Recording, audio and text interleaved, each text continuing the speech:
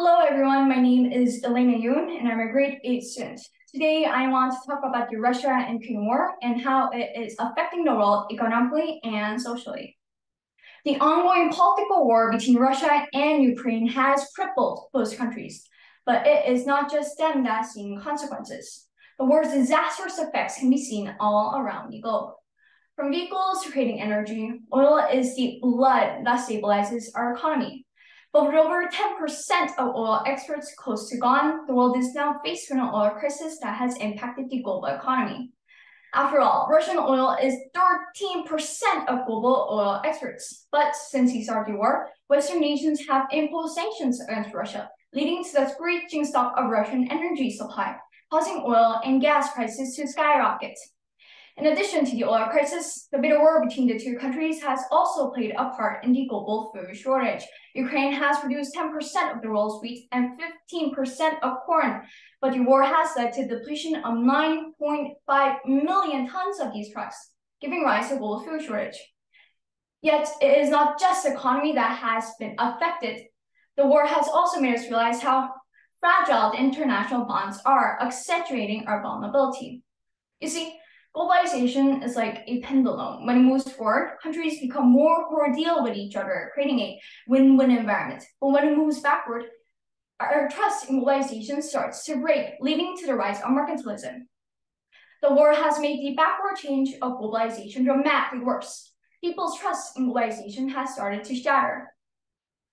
The crack in humanity's trust in globalization will be followed by a sense of unwillingness to acquire knowledge of different cultures. Trepidation goes hand in hand with lack of knowledge, and as humans fail to contribute to cultural literacy, oblivious to surroundings other than the one you live in, fear of the unknown will only grow. From tigers to darkness, humans have a long history of killing because of their fears, and with no understanding of one another, we will end up with even more conflicts. Yet, these unlucky situations are only the tip of the iceberg. When such cracks develop into fissures, trust in one another will no longer be found, and the world will be forced into a state of paranoia. The long-term effects of the war will change the outlook international societies have for each other, leading to centuries of mistrust even after the war is brought to an end.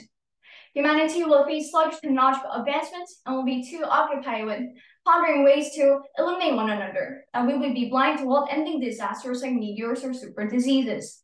However, depending on the speed of the resolution, change momentum is still possible. If international societies unite and resolve it as quickly and humanely as possible, we might still salvage the good name of globalization. A quick but resolute response will show that interconnected nations have the power and determination to overcome problems, strengthening the solidarity between countries. The progressing war between Russia and Ukraine has influenced not only the two countries, but also the whole world. It has caused an oil crisis, a food shortage, and it has hindered our trust in globalization.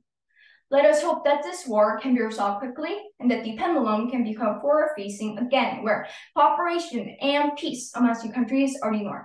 Thank you. Yelena, thank you very much. That was very well prepared. Lots of great information there. And I very much agree that I hope that we can solve the war issue as quickly as possible. I think everyone does.